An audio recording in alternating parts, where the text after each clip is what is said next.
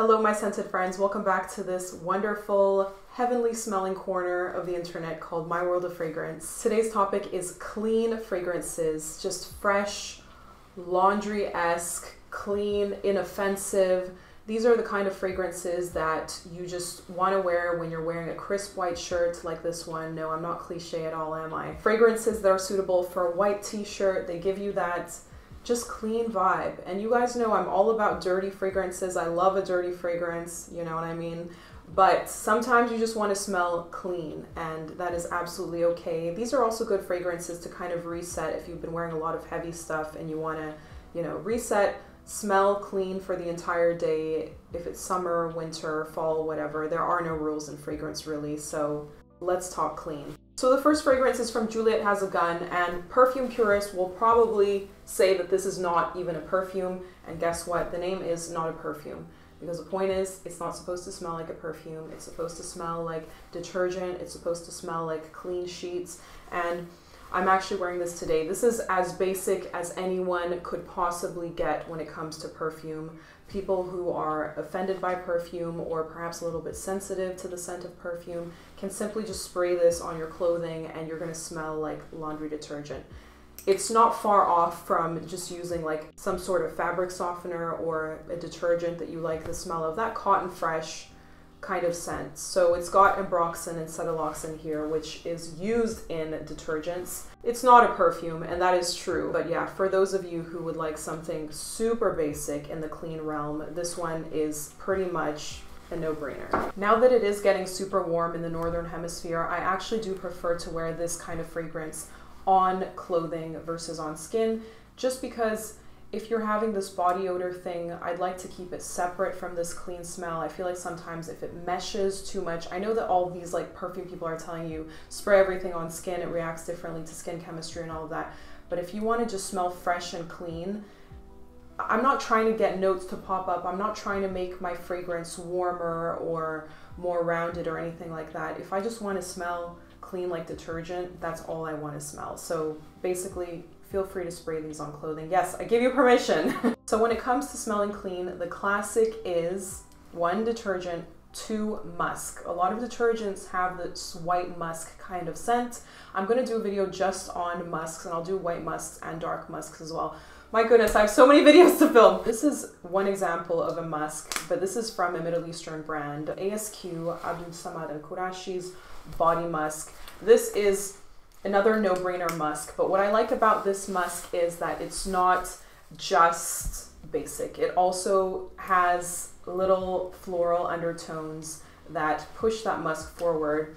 So it's not just detergent, it's, you know, it's clean florals incorporated into this white musk scent. It's another no-brainer fragrance. It's one that I recommend always for gifts if you're trying to, you know, buy something for someone from a Middle Eastern brand. The packaging is nice, the bottle is nice, and then it doesn't cost a ton either. The bottle is also super heavy, so for what you're getting, you know, price-wise and scent-wise is actually really good. This is the Parfum. It says, I wouldn't say that this is a 12-hour long-lasting scent or anything. I have to respray this perhaps after 6 hours. I respray this, and yeah, it's a really nice musk, unisex as well. The next fragrance that I have is from another Middle Eastern brand called the Fragrance Kitchen TFK. It is called Musky Ever After, so it's another take on a musk. This one, however, I get Play-Doh vibes from, like clean Play-Doh. It kind of helps me like scratch an itch that I have for the smell of Play-Doh, but not in a hypnotic poison kind of Play-Doh way, but a clean Play-Doh. It's an interesting scent, and I have said before that this reminds me of Clouds by Moschino. Somebody else has also commented that this reminds them of Trussard di Donna or Gold by Tous. So that's up to you to compare. I don't necessarily find that it smells like those, but it is this clean, white musky scent that people love, people enjoy, you get compliments on. It's like very office friendly. And I find that this one also lasts decently. A bit pricier than the ASQ, but another option for a musky scent. The next fragrance is from a brand that hails from Dublin, Ireland. And I don't know very many Irish brands out there. Do leave me a comment if you know any other Irish brands. But this is called Rhodes, and the fragrance is called Cloud 9. So it's about being in Cloud 9, right? That simplicity, that elegance, cleanliness. It's definitely a clean scent, but it has some woody aspects in there. It has a little bit of floral aspects in there, but a little bit of woody aspects as well. And then that detergent-esque clean shirt vibe about it as well. Definitely an interesting brand, Rhodes, to check out. And I find that their prices are also in that premium price range, so they're not overly expensive, and for what you get, you actually do get quality scents. The next fragrance is a Chanel, and of course I had to include a Chanel because their DNA is actually quite clean, like that aristocratic French clean, you know what I mean.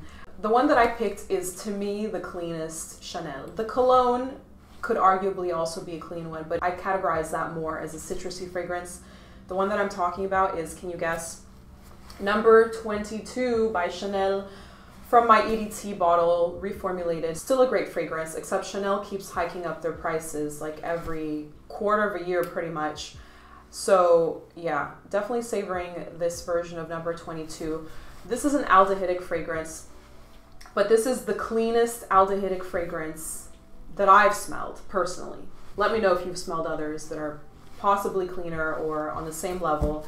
Aldehydes are usually used to give that soapy vibe. So they have this very soapy, like soap sud kind of vibe, but like in high altitude, as if you're washing your hands on the top of a mountain. Does that make sense? Chanel number 22, I find it just perfectly unisex on a gentleman. It would just smell like extremely clean. I heard of someone who was like a nurse or worked within a hospital environment and wore this fragrance as their signature, and the colleagues loved it, the clients loved it, or clients' patients loved it, because it's clean, but like bougie clean. It is Chanel number 5's sister, younger sister or cousin, but much cleaner. Chanel number 5's very clean, distant sister slash cousin. You've got the little remnants of jasmine and iris. Yeah, nuanced florals. Chanel number 22. I'm not going to title it, okay? I'm not going to say best of or whatever. You go out there and decide after smelling it yourself. Let me know what you think. So the next fragrance is from a brand that absolutely has to be mentioned when you're talking about clean. This brand does pretty much exclusively clean fragrances, and they hail from Sweden. Swedes love to smell clean, Scandinavians love to smell clean, and it is Blanche by Byredo. Blanche is one of the OG Byredo fragrances, and actually my partner used to wear this fragrance, so unisex as always. This smells like clean florals. It smells like laundry detergent as well. There's a skin accord in there as well. Blanche I would kind of recommend to also wear on skin because it does develop beautifully depending on your chemistry or whatever, if it works for you. It is supposed to evoke clean sheets. I mean, it's called Blanche, it's called white, so white clean sheets, white shirts, linens, all of that, and then a little bit of intimacy involved there as well, a little bit of delicacy, a little bit of skin. It's also a scent that, unlike many of, like if you have a white musk or a pure ambroxan fragrance or pure aldehydes, it might smell a little bit aloof, a little bit impersonal, but Blanche I find to smell quite personal. It smells like a signature scent for someone. So iris is a floral that definitely evokes that cleanliness. If I were to pick out a floral that was delicate, you know, clean, pure, it would definitely be iris. And this fragrance I find to be one of the cleanest irises. It is Apollonia by Xerjoff, and I go to this fragrance when I want that clean iris to just last and last and last. This is why I go to Xerjoff. It does not smell entirely natural. No, it does not at all. This is a lab-grown iris for sure, but it's also musky and it's also detergenty. Whoa, I don't know why my voice went up a little bit, an octave over there.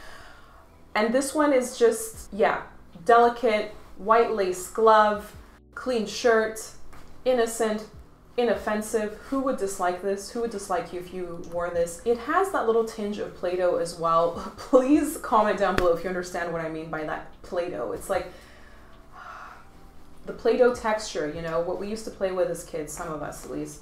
And yeah, Apollonia, gentle, but durable.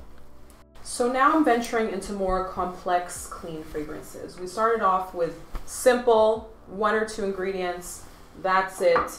And now we're going to more of a symphony. Number 22 is definitely a symphony as well, but you know, we're getting more and more complex here. So basic, go to the beginning of the video. More complex tastes, go to the end of the video. This one is by Chabaud. It's called Innocente, Fragilité. So innocent, fragility. This is a nice out of shower scent, and now we're getting a little bit more floral clean. So iris is a very inoffensive floral. This one will probably require some sort of taste for the florals as well. I get a lot of gardenia, jasmine, orange blossom. Not so much orange blossom, more gardenia definitely in the forefront. That kind of creaminess of gardenia. And yeah, I find this to be a no-brainer out of shower fragrance. It's kind of in the same realm as Champs-Élysées by Guerlain, if you're familiar with that one. Innocente, Fragilité. And Chabaud, I just love the quality of their fragrances. They don't shout, they're delicate, they're, you know, intricately thought through. You smell the quality of the ingredients. They don't give me a headache. For me, a test of whether or not ingredients are good is whether or not this fragrance gives me a headache or not. So yeah, love Chabaud. And then now we're going more into the realm of talcum powder. So of course, talcum powder smells clean AF. That's what people used to use back in the day, you know, after showering to keep themselves dry all day is talcum powder. But now we figured out talcum powder has all kinds of stuff in it that's not good for you. But you can still get the scent through fragrance. Or I'm not knocking anyone who uses talcum powder. My mom uses talcum powder and she loves it. There's just nothing fresher, cleaner, but a little bit more personal than talcum powder. And it smells like a baby, okay? Or how babies used to smell when it was like Johnson's & Johnson's brand everywhere. So this one is talcum powder, but a little bit Middle Eastern, kind of in a Middle Eastern bougie route. The OG white talcum powder fragrance is Teint Neige by Villoresi. That one is like a no-brainer, but it's so popular, I find. If you go to Italy, I smell that fragrance like on the terraces, people wearing it out in the summertime. And personally, I would recommend wearing that fragrance in the winter time versus summer, because there's something just innocent and white about being in a snow-filled place and then smelling like white talcum powder on top of it. It's like you're the epiphany of pure. But anyways, I digress. Bellissima, this is called Exquisite, and this one is actually, it's so clean. I think some people might interpret this one as slightly feminine. This is Turkish rose, jasmine, lily, and something called sambaka flower that they put in here. I don't really know much about that flower. Yeah, this is for the clean maximalists. You all know I love a maximal. I think it would make a great bridal fragrance actually, because it is powerful, strong. This is a luxury brand that, you know, boasts that longevity, sillage, all of that. So granted that you like a little bit of a twist of Middle Eastern in your fragrances, then I'm sure you would enjoy Exquisite.